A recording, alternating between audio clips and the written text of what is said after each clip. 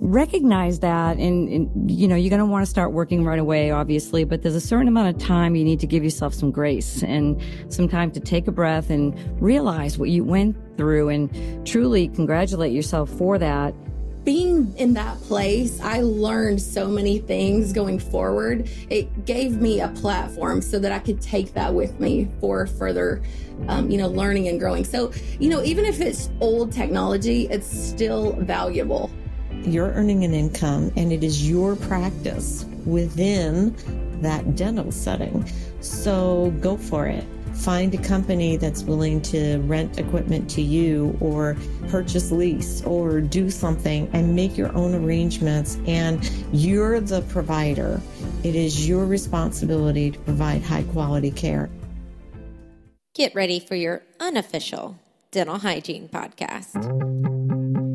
These are the tales of two hygienists, one East Coast RDH and one West Coast hygienist. Listen as they tackle the profession of dental hygiene with humor and enthusiasm. Now, please join Michelle Strange and Andrew Johnston as they tell you a tale of two hygienists.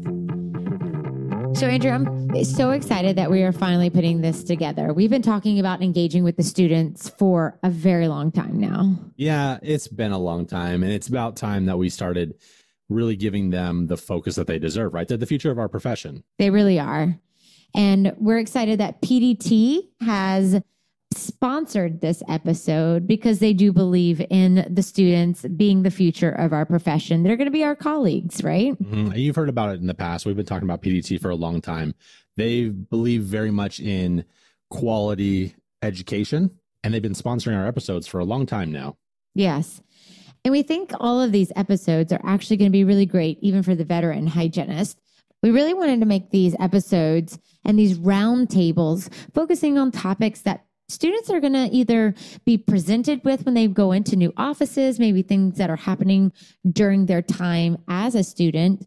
But, how do they go and move from student to new grad to experienced RDH? Yeah, so we're expecting to have episodes. Sometimes it'll be on instrumentation. How to adapt to certain angles using an ultrasonic, maybe sharpening the instruments. And then other times we're going to talk about what types of offices that you're going to encounter, whether it's corporate, private practice, maybe a DSO. We'll talk about pay structures. There's just so much that's out there that you're right. Even the veteran hygienist is going to need to know these things as well. And so we hope you enjoy this episode, and be sure to check out PDT, your Paradise Dental Technologies, because they have some of the greatest instruments. Hey, Michelle. Yeah? It's time for the interview. Oh, but I had something else to say. We need to let the experts talk now. Fine. All right, everyone, welcome to Student Roundtable number 2, entitled Confidence versus Humility. We have an amazing panel for you today, and we'll go around and do introductions, starting with Marianne, then Joanne, and then Eva. All righty. Well, it's so fabulous to be here and part of this faculty roundtable and sharing with the students some ideas as they get near graduation. I am currently on faculty at Cape Cod Community College, south of Boston. And I've also taught at a school, Collin College, which is north of Dallas, currently speaking, but we'll always keep a foot in the education arena because I think there's a lot of value with that. And I just love teaching, and I'm so happy to be part of this today. Thank you. So, hey, everybody, I'm Joanne Garenlian. I am a graduate faculty member at Idaho State University, and there's nothing like being on a podcast with Michelle and Andrew. And I love working with students. I've been in dental hygiene for a little over 40 years. I can't believe I'm saying that, but I guess it's a great thing when you love what you do. Amen to that. I am Eva Ramsey. I have been a dental hygienist for almost 15 years now, which is just crazy to think about. I've spent most of my career in perio, and I've spent the last 5 years as full-time faculty at an entry-level baccalaureate program. Well, welcome, everyone. Yeah, and students, you're not going to get probably a more diverse background group who has lots of expertise in this. We're really excited to bring this to you. And so we're going to go ahead and get started with our question number 1. So can we start with your thoughts on where these students are right now? So they've been studying nonstop since they entered the program. and likely they're feeling probably less than confident in themselves. So what can they do right now to build confidence? I'm going to jump in with breathe. This is a very good time of the year to breathe and take a deep breath and know that you haven't gotten this far along, especially senior students you can see graduation coming down the pike, and, take some assurance that you're where you are because you've made it this far and that your faculty are watching you, and big picture, you are where you're supposed to be, and you're going to be competent and have a lot more growth. So there's something to be said to relax a little bit and know that you're where you're supposed to be. Also, developing good self-assessment skills. It's really, really super important to understand where you're at, your strengths and your weaknesses, and where you can improve. And also set goals to grow. So if you can identify some of your weaknesses, make sure that you set some good, identifiable goals to be where you want to be. So I am going back in time for just a minute and trying to remember what it was like to be a dental hygiene student. And, I'm thinking, well, we're in February and somewhere not too far away, you're about to take your national board examinations. And I can remember preparing for them and thinking to myself, my teachers were giving me their very best and helping me be ready to pass a pretty big exam. And if I'm not ready for that, then what am I ready for? So they've helped me get this far, and they're not working to make me be unsuccessful. They're working to make me be successful. So try to remember that everything that we're doing as educators is preparing you to be the best that you can be, and keep that in the back of your mind as well, that you're striving for success and you're striving to be excellent in what you do. So just make sure you focus on that as well, that you're going for opportunities to demonstrate how good you are, and that should help you build confidence.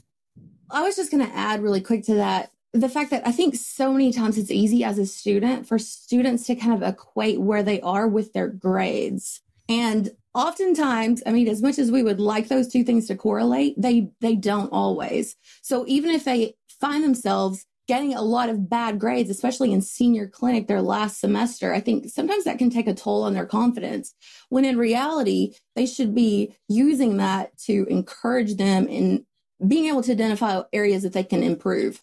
I want to add just one other thing on that too, that this is such a great world of apps.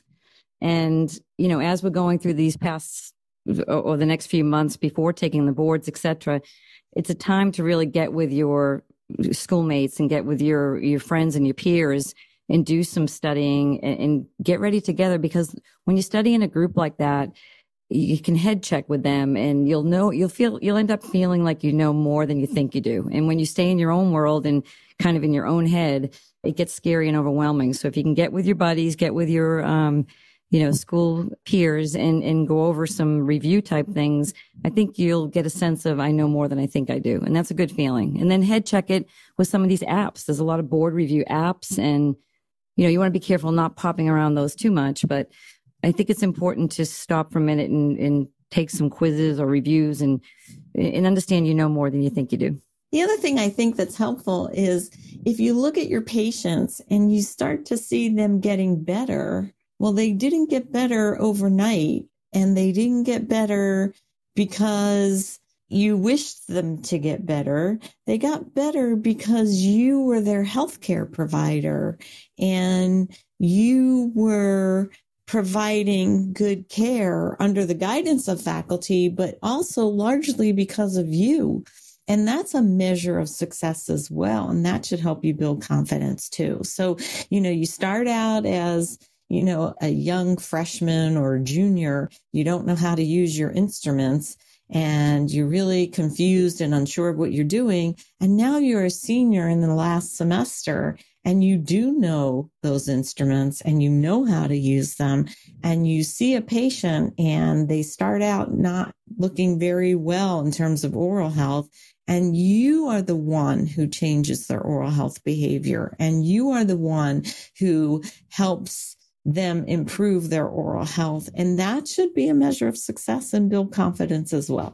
Not to disagree with you, Joanne, but like I gave all my patients crystals and then I didn't actually work on them. And then they got healthy from the crystals. Oh my gosh. Sure, Andrew. Yeah. Sure. That's Did how you I got also through have hygiene them do school. coconut oil? Just do a little oil pulling. It was fine. Sure, Andrew. Okay. We believe you. Oh, so how do they take that and find the confidence or keep the confidence after they graduate and get their license and start treating patients in the real world?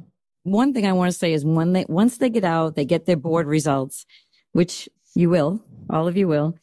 You need to understand you have a little bit of PTSD. Is that how you say it? Yeah. PTSD, post-traumatic stress disorder, and recognize that. And, you know, you're going to want to start working right away, obviously, but there's a certain amount of time you need to give yourself some grace and some time to take a breath and realize what you went through and truly congratulate yourself for that.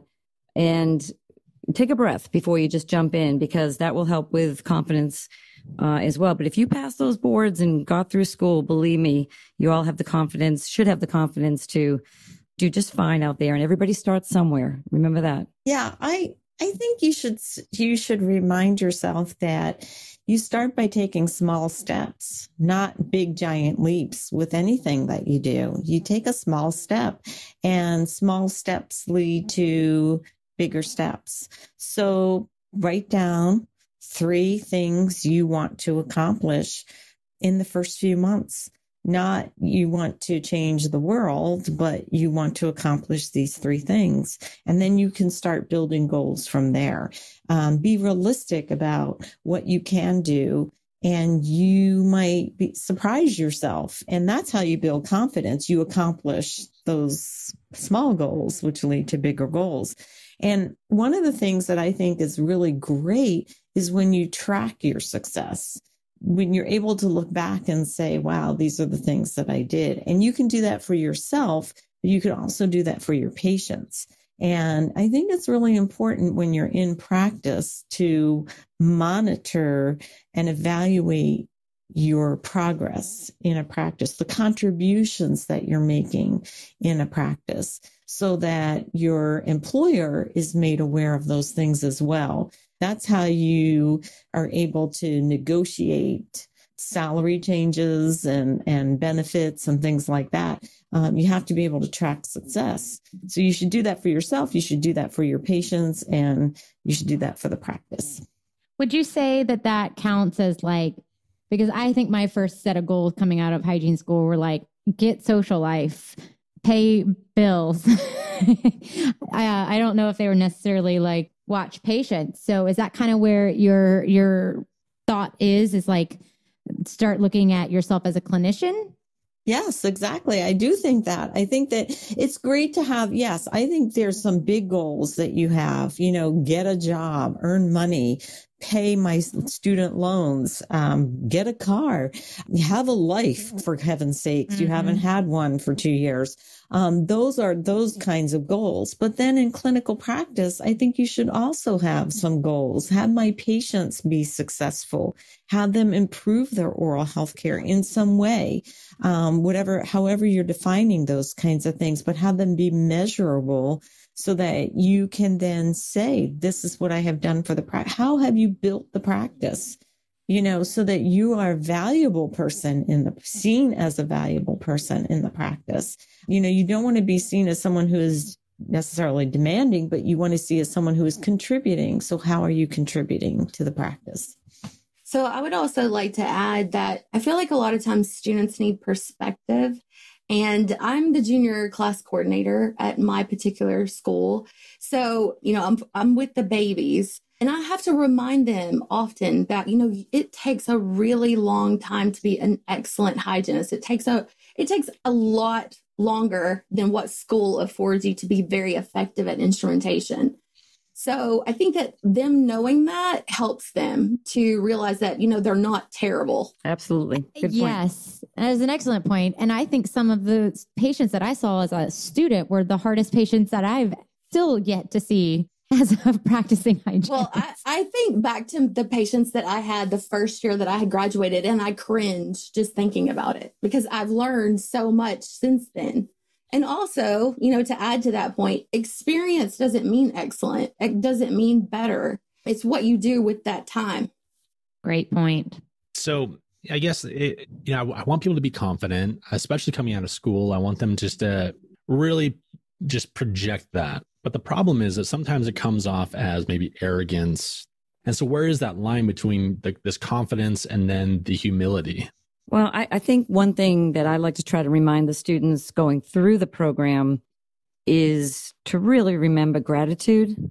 And whether it's gratitude for your faculty taking extra time with you, gratitude for when you get out there and there's a coworker willing to stay late to kind of show you the ropes, or your dentist for that matter.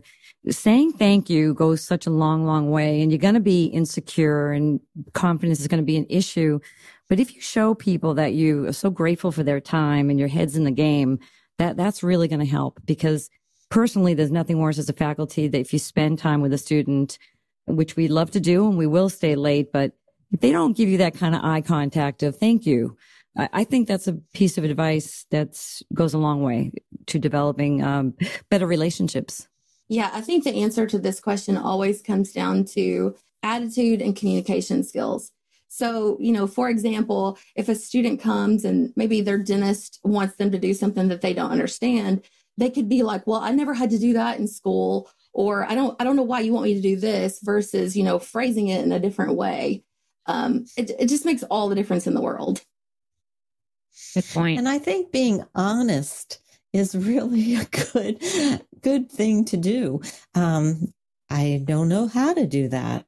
I haven't learned that yet, but I'm willing to learn that. Is very different than being arrogant about something. I'm not going to do that because I'm the hygienist is very different than I don't know how to do something, but I'm willing to learn. And thank you for helping me learn that.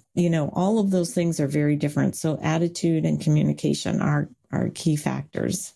So dropping the ego necessarily and being willing to communicate that you don't know it all, but you're going to really try hard. I like that. So how does that translate into the interview process? Well, I think they have to, again, respect the fact that they're coming into a profession brand new.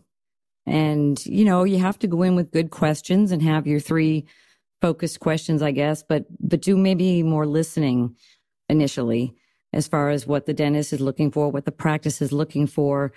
And I think the dentists know you're new. They know you're brand new, and it's not a secret when you graduated. So, own that and be humble enough to say this is what I'm willing to try. But again, I think it comes down to, I'm going to use the word hierarchy. There's a certain hierarchy in dentistry, and you have to respect that. These dentists are hiring and willing to take time to interview you. I think you need to also respect that time. And I think, Joanne said it, that just tell them what you hope to offer for the practice. Yeah. So just to add to that, I think this has been a lot easier for me to realize since becoming faculty, because I think a lot of times students don't realize the small things when it comes to interviews. So just, dressing professionally, showing up on time, being courteous, bringing a copy of your resume, your portfolio, just those little things make a big difference in the end result. And also going in and discussing your goals, what you hope to accomplish. Great advice. And turn your phone off. turn your ringer off when you go in. So how does confidence and humility play a role in the salary negotiations for these new grads?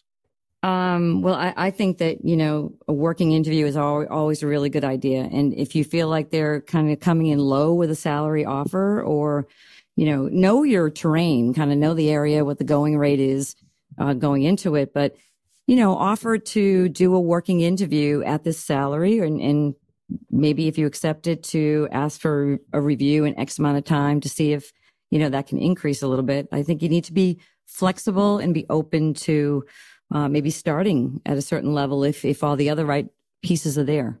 I have to agree with Marianne on this one, because I think that sometimes you think, well, gee, everybody else is getting X amount. Why shouldn't I get that too? Well, the fact is you have no experience.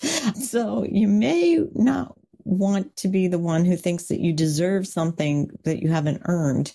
So that's why I think it's so important to be willing to set goals and track your performance. You are improving the health of your patients. How do you know that? So if you are documenting that you have seen X number of patients over a given period of time and their health has improved, that is a measure. That is a performance measure. And a lot of people forget to do that.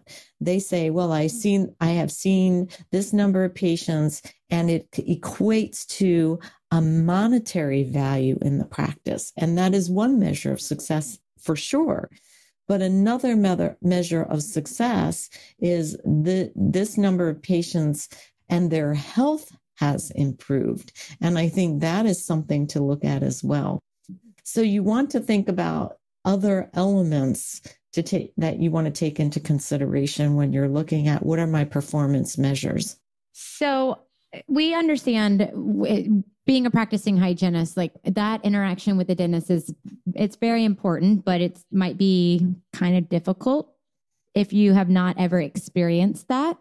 So what should they be practicing as students in this moment to kind of start to develop that interaction and that handoff? So at my particular school, we actually kind of practice this in some way. So we expect for the radiographs to be pulled up, ready to be viewed. If it's a new patient, you should introduce your doctor to the patient. You should also remind them of old treatment that is existing for the patient, and then any findings that you found at that particular appointment. I think I also value when a hygienist speaks in professional terminology. Absolutely. And speaks scientifically versus colloquial.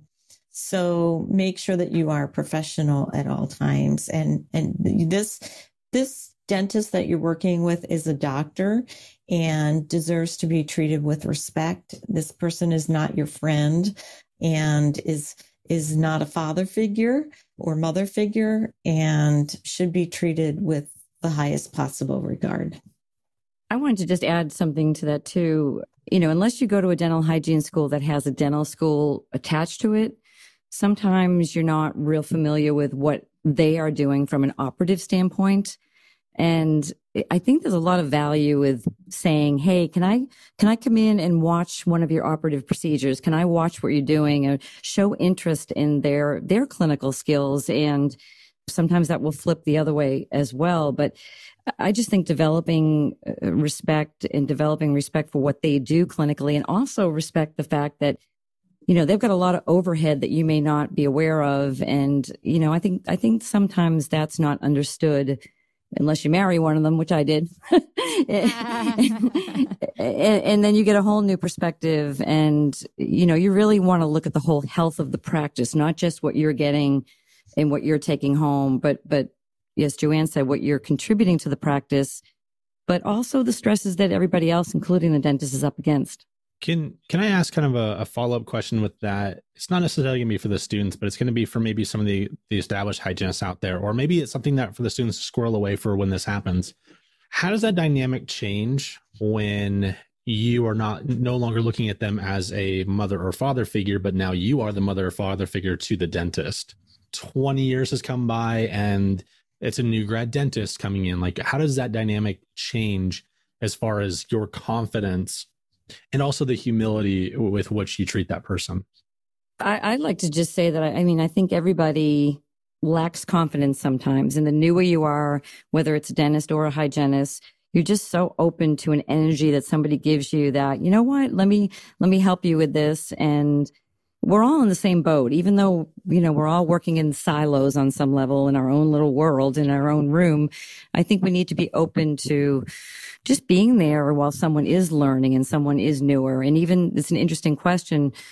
I think it's a challenge, and I think it's an honor to help a new dentist, a younger dentist, kind of walk through the ropes of the real world. And it's scary. I mean, it's scary for hygienists going in brand new, and very scary for doctors as well. So I think we need to work together as a profession, really, hygienist and doctor. And there's some tension over certain things in different states with dentists, hygienists. And I think we should work towards being there for each other. It might sound corny, but I believe that.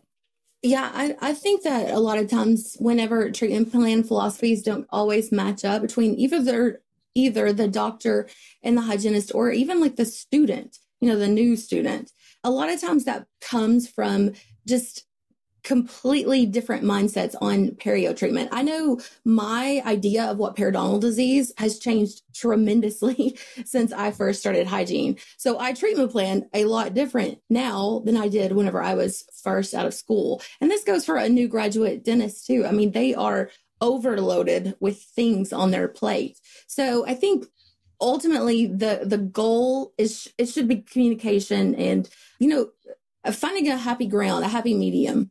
That's great. All right. Everyone, we've done so well so far. We're on Q7. How you guys doing? You guys doing okay? Yeah, I'm doing great. Well, let's keep going. All right. So the students listening to this, sometimes they'll have 3 hours to do like half a mouth prophy. This isn't obviously going to be the thing that's going to be in the real world. So I want to talk about speed and developing speed without compromising quality, and how they can start improving now while they're in school to develop that. I'm going to speak to that honestly. I think as a faculty or as a student's perspective, I don't think you're thinking anything in this last semester about what it's going to be like when I get out there. I think you're just doing your best to do what you can in the clinic and hope the faculty is not looking at you. I mean, I think that you're just doing your best to get through. And I think once you are at the point where you're getting out, it's important to think about sequencing and developing a good sequencing for instrumentation, where you're going to start in a certain area and end in that area, and keep that consistent.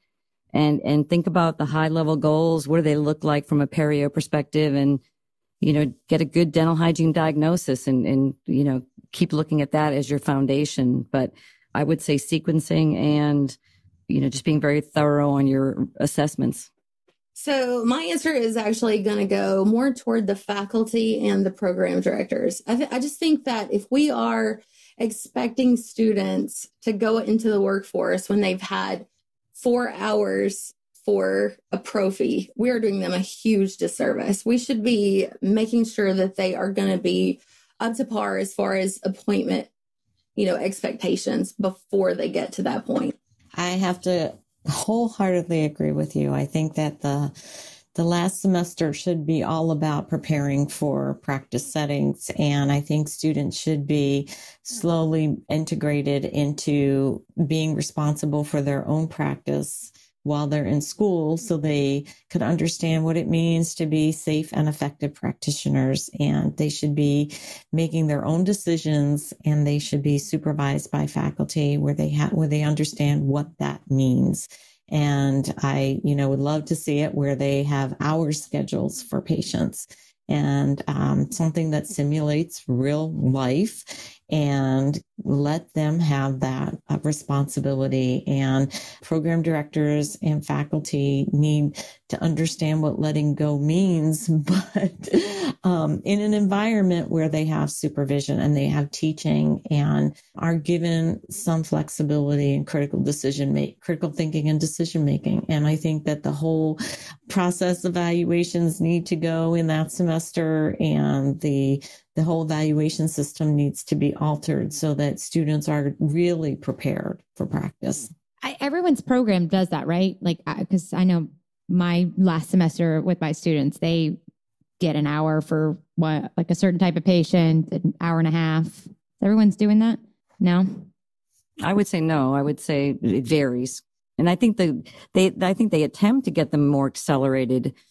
I just think from a student's perspective, and I could be wrong, I don't think you're thinking about you should be. I don't think they're thinking about a pace in the office or how am I going to do this in an office. I think their mindset is I need to pass the boards. I need to pass both sets of boards and, get my patient requirements done. And that is a mentality that I would like to see change, because it's not about the number of patients and, the number of full mouths I have to take. It comes down to quantifiable numbers for them versus, looking at what the whole day is going to look like when they graduate. So, yeah, if they could have more real life examples, and I'll add to that more insurance knowledge. And I know every school is different, but I think from my view, they don't get enough insurance information coming out of the gate. And it's okay to talk about insurance and have them have a working knowledge of what certain codes mean.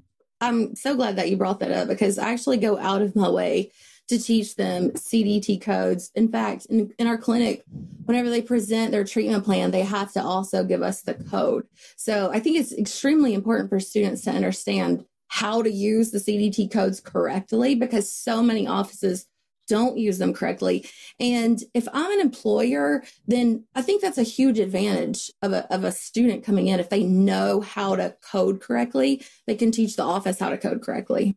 I agree. That's a great point. I think I'm a mean adjunct faculty, because if someone comes up to me and it's like, I need an hour and a half, I'm like, I'll see you in an hour. This is a prophy patient. I'll see you in 1 hour. So when I started, I was in one of my offices. And we had the dip tanks, right, for the X-ray processing. That I know a lot of people aren't going to really understand what that is. The dark room. Dark room. And then there's the different types of dark rooms, right? There's the ones where you close the door behind you, but then there's the ones with the revolving door. I don't know if you saw those. Yes, okay. Yes. So technology is all over the board, and just different pockets of different, even in the same state, are going to have different things. So how should they approach a situation when their office that they're going into is not up to date with technology? So I guess I'll just chime in here. So I'm a millennial, barely, but I am a millennial. One of my very favorite jobs at a periodontist office was straight out of like the 1960s, 1970s. It was very dated, but I will say that being in that place, I learned so many things going forward. It gave me a platform so that I could take that with me for further, learning and growing. So, even if it's old technology, it's still valuable. I think what enters into that too is understanding the overhead and understanding, maybe that office just hasn't been able to get the technology. And again, it depends on where you went to hygiene school and, how gifted your clinic was as far as having certain equipment. And, I do lectures on ultrasonic, and I'll always say, you're only as good as what's in your hands, and you have to use the best equipment you can use. But on the same token, you've got to balance that with the reality of what the dentist can provide, what the office can provide. But I think as long as you're speaking about evidence-based practice and evidence-based decision-making, and respectfully and slowly maybe show some new technology and why there is advantages to that. And, schedule maybe a lunchtime where you can have the doctor's ear a little bit to show some of the positives of having better or upgraded equipment. But at the end of the day, it's their practice, and, there's a certain amount of, you should feel good about being there, but you also have a certain responsibility to let them know about updated technology. So just to add on that really quickly, I actually try to reinforce to my students that it's actually their personal professional responsibility to provide good, high quality care. So if your dentist isn't willing to pay for that care, then I absolutely think that you should, because ultimately it's going to fall into your lap. So, I have purchased piezos, saddle stools, loops, instruments, and I just think that should just be normal practice. I'm going to jump in now on that train, because I think sometimes we have this expectation that we're in someone else's office and they should give us everything we ever hope and dream to have. And there's nothing wrong with you getting your own equipment. You're the dental hygienist, and it's your license, and you are the one who is providing care for your patients. So maybe the office is a little bit antiquated, and maybe they don't have everything that is the latest and greatest thing that you learned because you're graduating in 2019. That's okay. Maybe there are circumstances that are there that that office just doesn't have the ability to provide those things right now, but you do. You're earning an income, and it is your practice within that dental setting. So go for it. Find a company that's willing to rent equipment to you or purchase lease or do something and make your own arrangements. And you're the provider. It is your responsibility to provide high quality care, as Eva has said. So do that. Make sure your instruments are good instruments. Make sure you can offer the best that you can, either within those confines or beyond those confines, by making your own arrangements to have the equipment that you need. Get a grant. Be creative. You certainly were creative enough in dental hygiene school, so be creative in your own practice. Yeah, I will never forget. Like I said before, I teach the junior students, and one of them actually asked me if they could get permission to buy a saddle seat once they're into private practice. And I just thought that mindset was super interesting.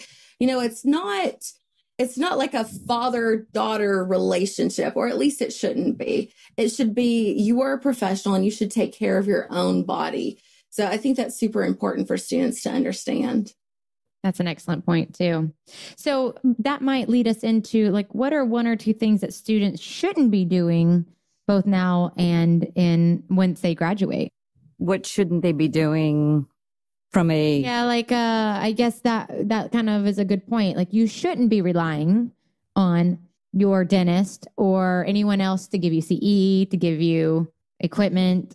Like, what shouldn't you be doing now and once you graduate? Don't put yourself in a position where you think you can't do things to be the best healthcare provider that you can be. And don't put the burden of your profession on someone else's shoulders. Your dentist is your employer, but you own your license to practice. So you are responsible for upholding your standards of practice. You are responsible for upholding your code of ethics. You are responsible for valuing your license and valuing the fact that you are a healthcare provider. So don't let anybody take any part of that away from you.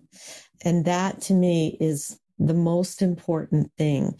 So when someone says you can't do something, you shouldn't do something, or try to devalue who you are and what you do, make sure you understand what it means to be a dental hygienist in all elements before you agree to any of those terms. So I'm so glad that she just said this, because it's such a great point.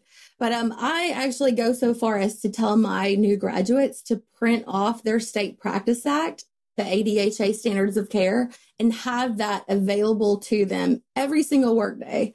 Because if they're ever involved in an ethical situation they don't know the answer to, all they have to do is go look at that sheet, and it should give them a good guideline. That's good. I should probably do that now, even as a practicing hygienist. I think we need to remember too, as faculty and as practicing clinicians, that the job market can be tough.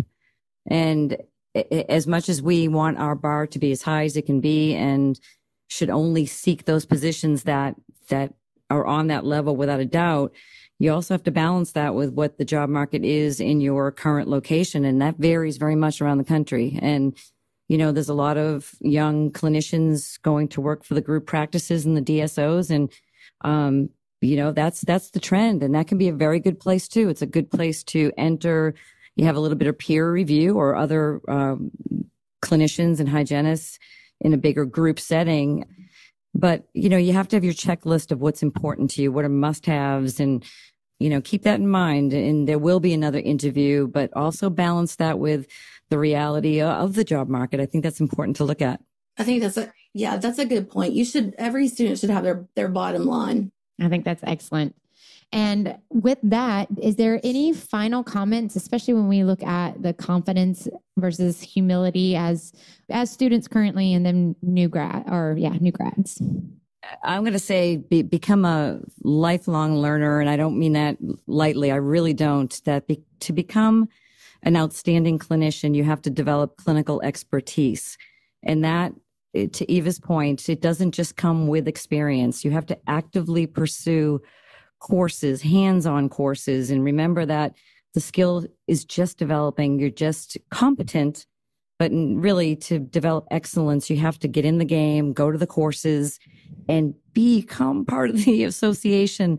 I mean, so much has happened in dental hygiene to allow us to bring things forward, but there's a small percentage that do it. And I can't say it enough that there's much more to it than, I hate to hear that it's a magazine. There's so much more to it that the association does. And we need a force of people, and we need some young minds out there to keep the movement going. Yeah. So, I mean, my top tips are to be a lifelong learner for sure.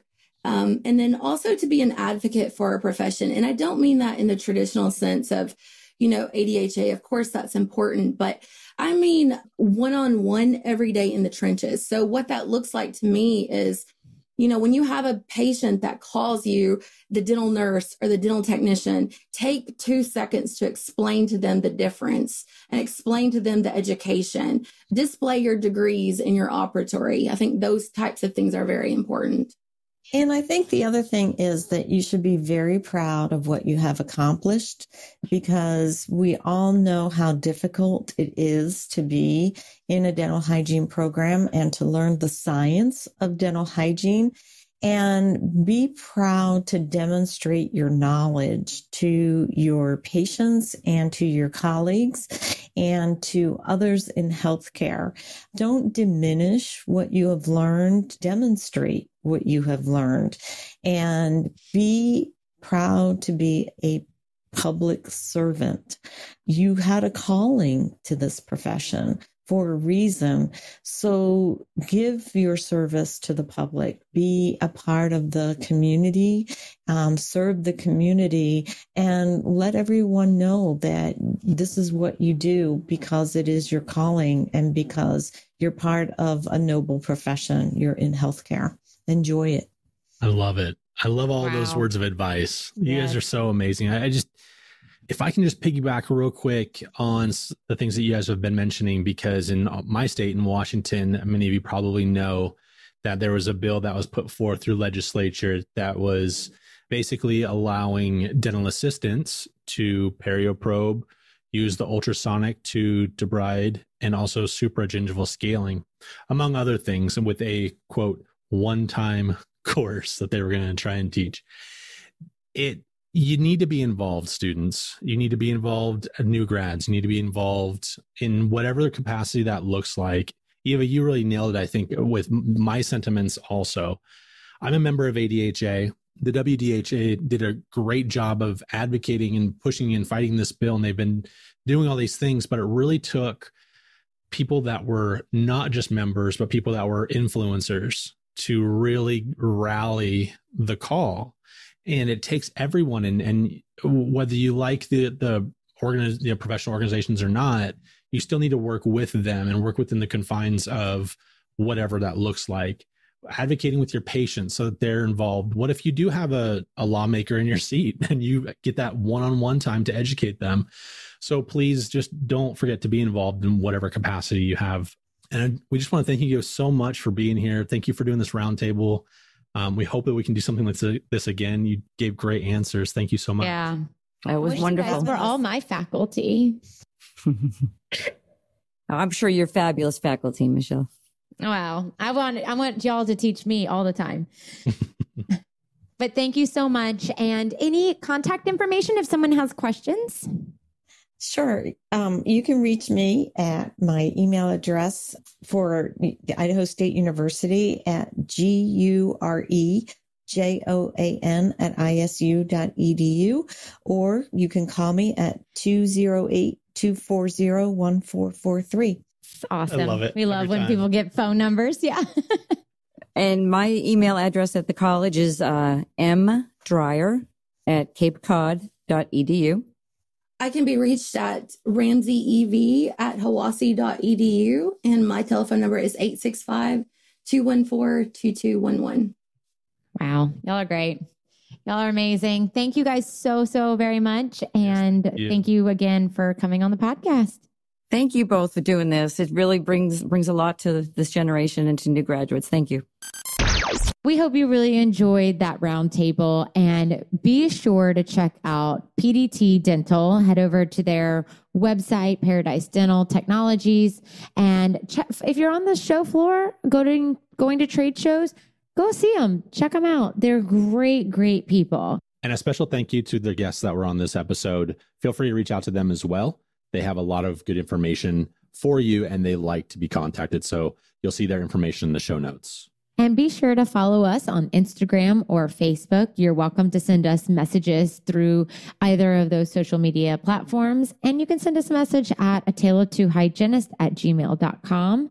You can even email us directly, either Michelle@ataleoftwohygienist.com or Andrew@ataleoftwohygienist.com. And head over to our website and subscribe to our newsletter, ataleoftwohygienist.com.